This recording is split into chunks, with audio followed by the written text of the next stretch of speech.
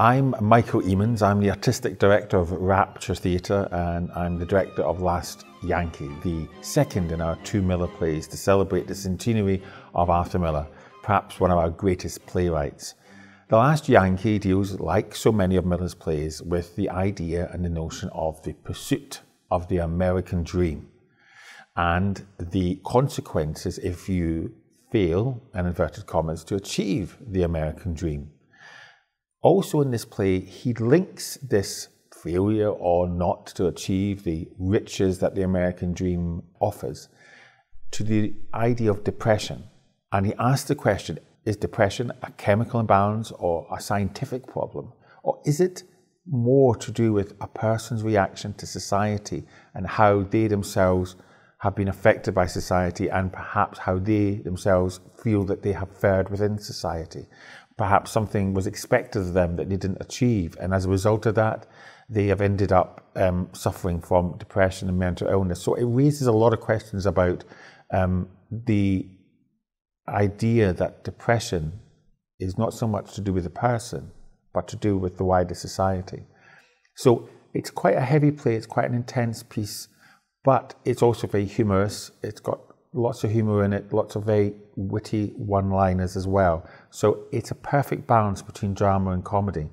And to achieve that perfect balance in production, what I've looked for in the actors are 4 actors who can achieve that balance between the comedy on one hand and the drama on the other. So we've got a nice mixture of 4 good, strong actors.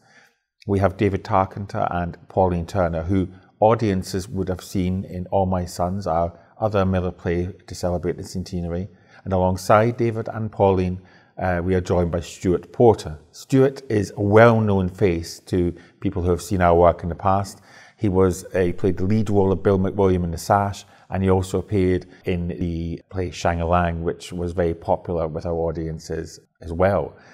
Alongside Stuart, we have Jane McCarry. Jane played opposite Stuart in The Sash, and she has also worked with the company on several occasions. Jane's perhaps best known for her appearances as Isa, the nosy neighbour in Still Game. But along with that, Jane has a very, very good, strong theatre CV, and she is a very good, strong dramatic actress. And it was this role that attracted her back into the theatre. This is my 3rd job for Rapture. We did The Sash before, and Last of the Red Hot Lovers before that. So I really enjoy working for the theatre company, and Michael always cast me in a part that people maybe wouldn't be used to seeing me play. And the other 2 parts did have comedy. This one's different, this is quite straight. But although the characters are quite different, and I've always had to use an accent, so I don't know whether maybe I wouldn't get a job for Rapture unless I put on an Irish accent or an American accent or something. So it's always challenging. My character is described as very, very thin. So when Michael offered it to me, I said, are you sure? Are you sure you've not get mixed up? Is it not the other character or something else? But he said, no, this will be really good and it'll be challenging and it's just really interesting. I've always loved Arthur Miller, and I went to see All My Sons, which Rapture are doing just now, and I absolutely loved that. So this is the first time I've had an opportunity to do an Arthur Miller play, so I'm really, really excited about it. Fantastic cast, Michael's fantastic, we're having great fun, and I just can't wait to get on tour and get the show on the road, as they say.